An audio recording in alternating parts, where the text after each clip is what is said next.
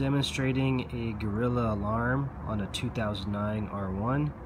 You get two remotes. As you can see, one has the display and the other does not. Let me show you underneath the passenger seat on the tail section. You can notice some wiring, and then you have a receiver here for the remote signal. So let me go ahead and well, first let me mention that as of now the bike is disarmed, and you can see that display there.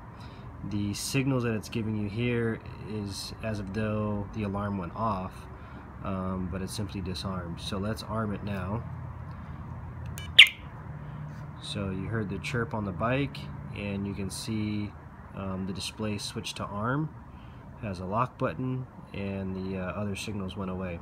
So I'm going to give a really light tap on the seat, and let's see if it goes off.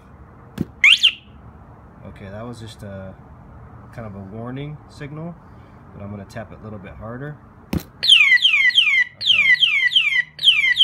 So the alarm's going off, and you can see the remote.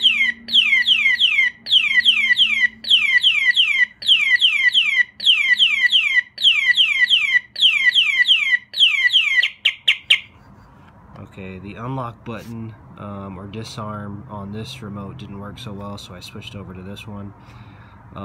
So obviously you heard the alarm, you saw the signals going off, and if this was in your pocket, it was vibrating.